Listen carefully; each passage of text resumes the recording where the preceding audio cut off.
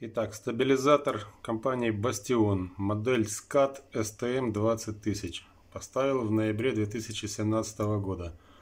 Поставил не зря, как видите, по входному напряжению. Сейчас лето 2019, середина дня, сеть перегружена, входное напряжение совсем низкое. Порог отключения у стабилизатора нижний 135 вольт, поэтому периодически у меня в доме случаются отключения электричества самим стабилизатором. Вещь, безусловно, нужная. Соответственно, к стабилизатору поставил байпас для переключения линии мимо стабилизатора, отключения фазы на стабилизаторе, чтобы его можно было унести в сервис или отремонтировать, переключив линию автоматически,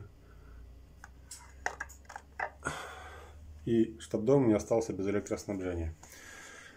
Вот такой прибор, безусловно, нужен в небольшом доме с нашими электросетями. В общем, советую.